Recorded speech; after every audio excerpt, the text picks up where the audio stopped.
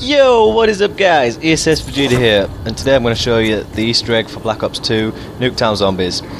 First teddy, what you need to find is in the place where you spawn, in the bus, and it's a teddy just sticking out the window. Go ahead and hold X on that. Second one, the opposite side of the box side, right at the back, behind the fence, you got one there. And the last teddy bear is right up in the top floor, sitting on the bed. There we go guys, that's pretty much it. Good shit. Vegeta out!